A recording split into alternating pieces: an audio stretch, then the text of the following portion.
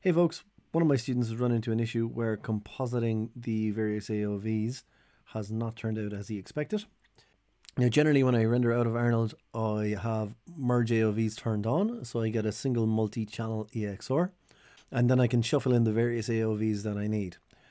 In this particular case, we have a setup where the AOVs have been rendered out as separate files, and that's absolutely fine to do. The issue that you'll run into will be that the AOVs themselves don't have any alpha channels.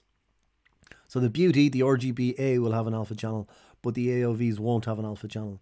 So now you need to go and grab an alpha from your beauty pass. You can't use the shuffle node to do this. You need to use a different node called the ShuffleCopy. And the main difference really between the shuffle and the ShuffleCopy is that the ShuffleCopy has two inputs. So the shuffle node only has one input, and that works out absolutely fine when you've got a multi-channel EXR.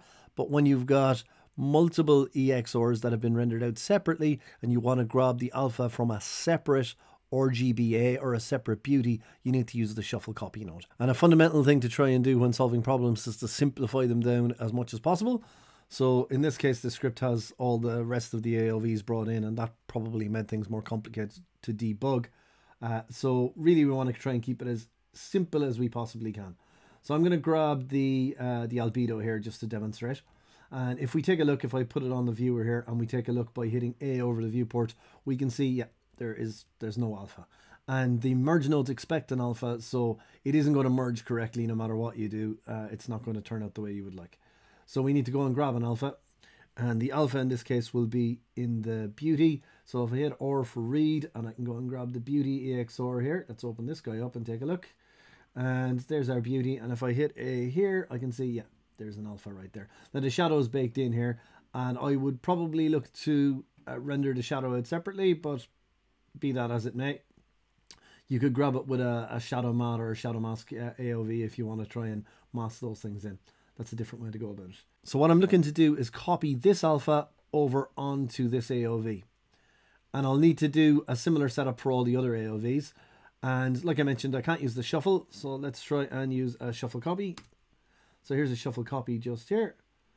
And I can hook them up like this. And let's take a look at my ShuffleCopy. And if I hit A. Now at the moment you can see that the ShuffleCopy, if I put the viewer to it, is pulling through the beauty, and that's not what I want. In fact, I want to pull through the albedo. So the way to swap these quite quickly is to just select the ShuffleCopy and hit Shift and X, and that will swap the inputs.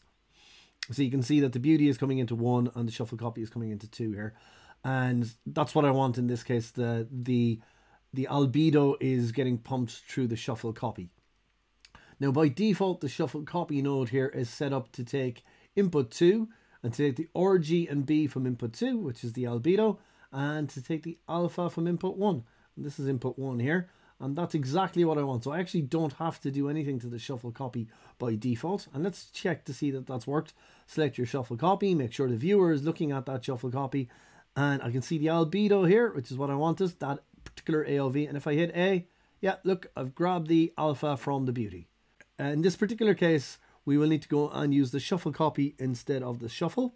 And we'll need to do that across all the different AOVs here. So instead of this shuffle, we'll have a ShuffleCopy, and we'll have to pump the beauty into number 1 and each AOV into number 2 the whole way across. So I prefer to work with a multi-channel EXR and just shuffle in what I need, but you can use a ShuffleCopy in this case and pump it across all the AOVs.